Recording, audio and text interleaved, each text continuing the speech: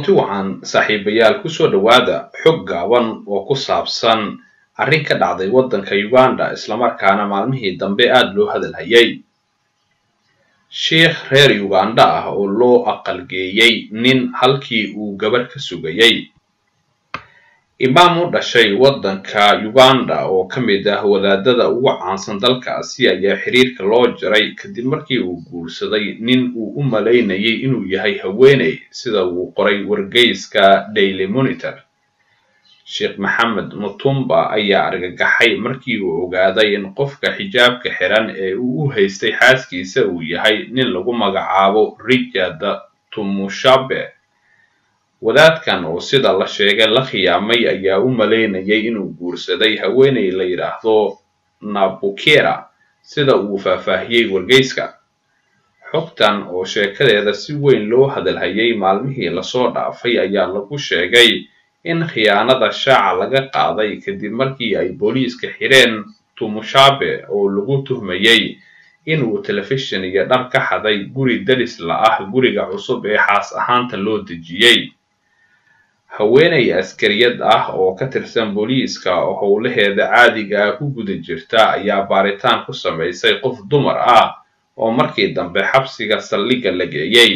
hase yeeshee waxaa la argagaxay markii baaritaano dheeriya lagu sameeyay oo la fahmay in qofka dumarka loo maleynayo uu yahay nin isqariyay. sidaasi waxa yiri Mr. Mugera oo wargeyska uu soo xigtay.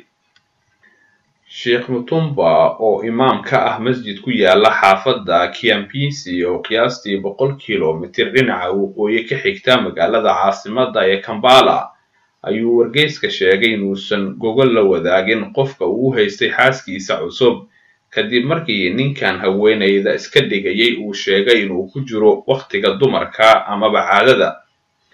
durba waxaa ninkan la xiray lagu soo oogay dacwado isugu jira khiyaano, muuqaal bedelisa, tuuganimo iyo inuu si sharci darro ah qalab ku qaatay isagoo beenka sheegaya aqoonsigiisa saxda ah ayuu yiri Mr. Mugera oo warbixintan saxaafadda u sheegay. wargeyska Daily Monitor ayaa soo tabiyay in Sheikh Abdulnuur Kakanda oo ah qaadiga gobolka ay dhacdadan ka dhacday oo arrintan ku tilmaamay mid nasiib darro ah haddana baaritaano lagu wado imaamka. waxaa kale oo lagu soo warramay in Sheikh Xiisa oo ah imaamka ugu weyn masjidka uu Sheikh Mutumba khudbadda ka jeedin jiray uu sheegay in hadda xiriirka loo jaray wadaadkaasi iyadoo la dhowrayo sharafta muslimiinta iyo diinta islaamka sida uu hadalka u dhigay.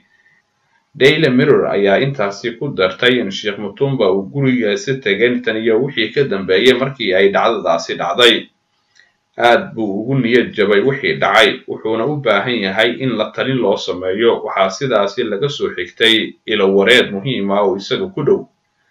laakiin ilaa hadda lama sheegin cidda kale ee ku lugta lahayd dhacdadaasi ama suuragelisay in shiikha nin lagu bedelo gabadhii uu guursanayay. haddaba daawade dhegayste sidee baad u aragtaa dhacdadan? mase aragtay qof ay ku dhacday? sideese dareemi lahayd haddii ay adiga kugu dhici lahayd? mahadsanid.